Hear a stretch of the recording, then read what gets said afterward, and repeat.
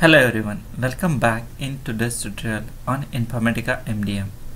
In today's tutorial we are going to see few of the interesting queries which can be used to analyze match and merge process.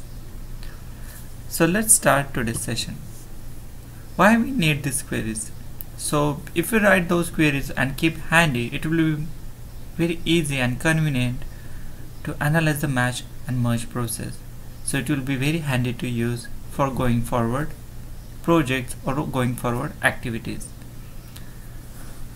These queries will help you to give the broader view about the match results.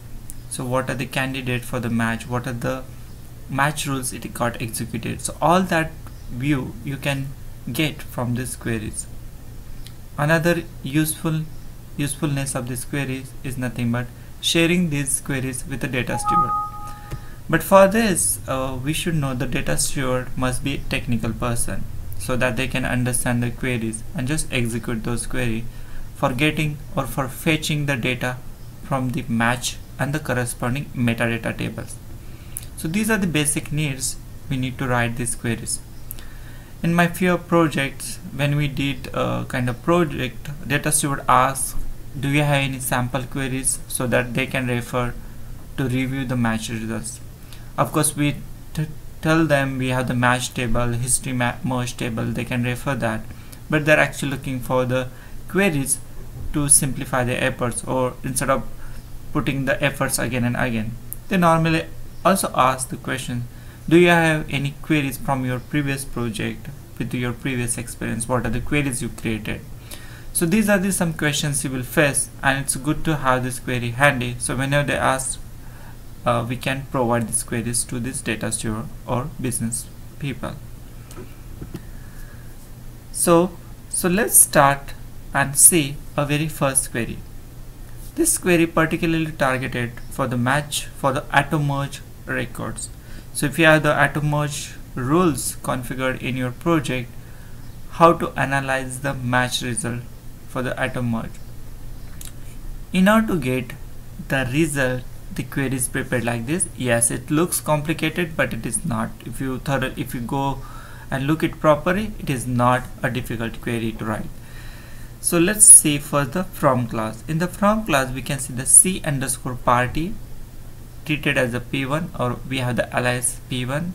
Then we have C party address as a A1, C party, that is the same C party, or you can say CBO party, whatever your base object name. C party as a P2. Also we have the C party address as A2. Then we have the identity attributes such as C state license as a L1, C state license as a L2. Then we are referring to more metadata table. One is C party match as a M, C repos match rule as a R. So what are the tables we are looking? We are looking for the business table.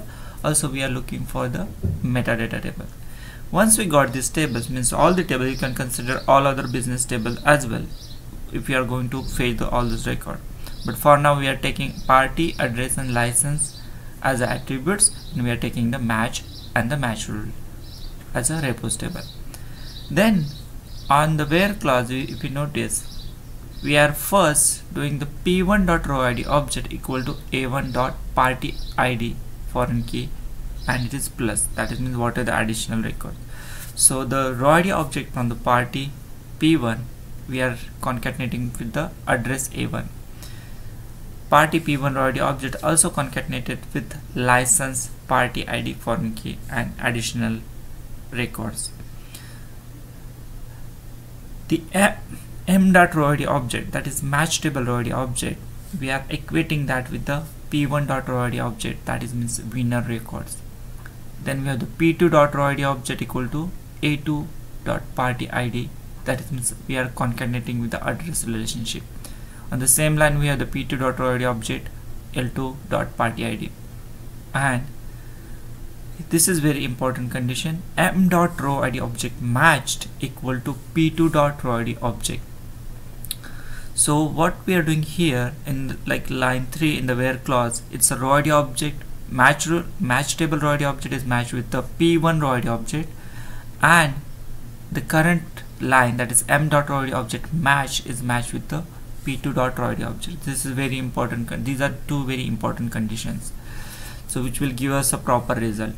Then we are doing the m.roid match rule equal to r.roid match rule to get the actual match rule name instead of match rule roid. Then we have the m.auto merge indicator 1, r.rule number 1, means if you are configuring if you are just fetching for the rule number 1, and we are just ordering from the full name.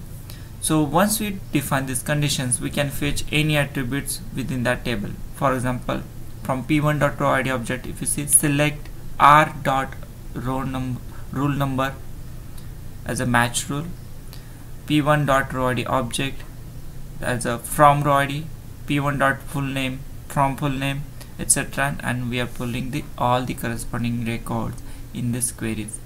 So this is the query which will give us all the record which are in the match table and eligible for the auto merge,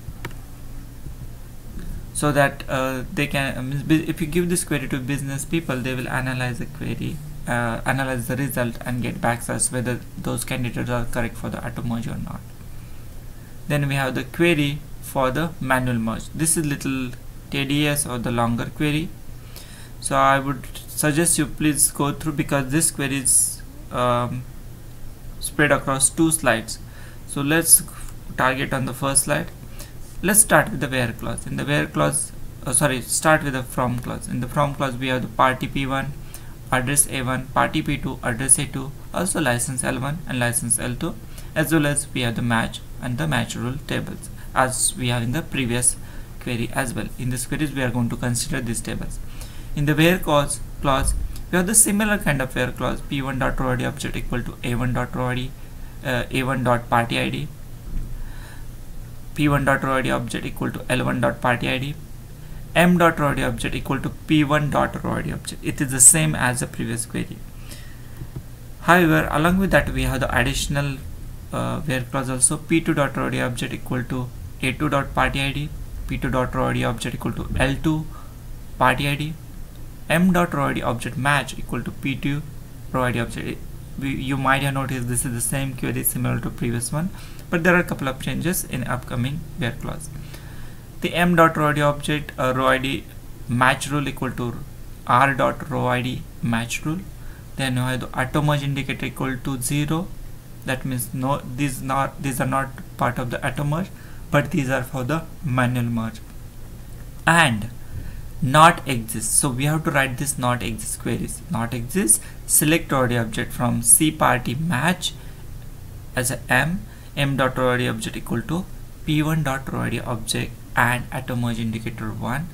Also we have to write not exist, select roid object from C party match m equal to m.roid object equal to p2.roid object. So p1 and p2 are important when to consider, and we have to roll the rule number, what are the rule number you want to consider, and we can order by the any column which we are selecting.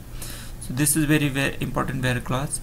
The rest of thing, the selecting the column, what are the columns you want to present to the business, such as p1.roid object or r.rule number, p1.full name. So you can select n number of columns from this selected tables. So this is one of the query where the data steward will be more interested, because they have to review the record, and if the records are presented in a good manner in the result, it is very easy for the data steward to review the record instead of jumping into multiple tables and looking whether joining this table. Instead of doing that, we can provide this query to these data stewards. Then the next query is record not match with anything. That means they are not part of the manual match or not part of the auto merge match. They are just standalone record. So how can we fetch those records? In order to fetch this record, what we need only 2 tables. If you see in the from clause, we are using C party as a P1, C party address as a A1. We have to write a clause A1.party ID PK, that is means from the address foreign key, equal to P1.roid object, that is roid object of party table, and not exist, select m.roid object from from C party match M, where M row ID object equal to P1 dot row ID object. We also have to check it is not exist M row ID object from C party match where the row ID match. So earlier case we just check row ID object. Now we are going to check row ID object match. It's not equal to P1 dot row ID object. So this whatever the record will be fetched, those will be nothing. Those are present in the party as well as in the address table, but they did not found in the match table. So this is very straightforward queries. You can select any column such as P1 dot row ID object, P1 dot full name, A1 dot address line 1, A1 dot city, A1 dot any other column, or P1 dot BO class, etc. So these are the basic queries. If you are looking for more queries, just let me know. I can post those queries for your help or understanding. Thank you for watching my video, and do not forget to subscribe my channel for more interesting update about MDM and other relevant technology. Thank you and have a nice time.